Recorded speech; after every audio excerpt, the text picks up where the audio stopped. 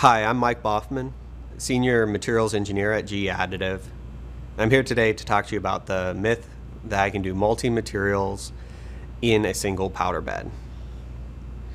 So there's a lot of reasons why people would like to do multi-material components in additive manufacturing.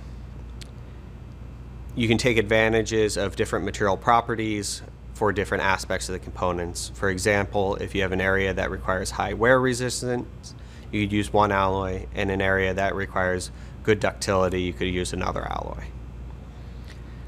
However, with powder bed processes, we rely on the powder being reused multiple times because most of the powder is not consumed in manufacturing parts.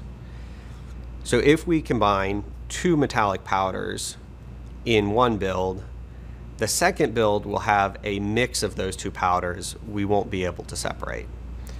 So we are not able to do multi-material builds in powder bed.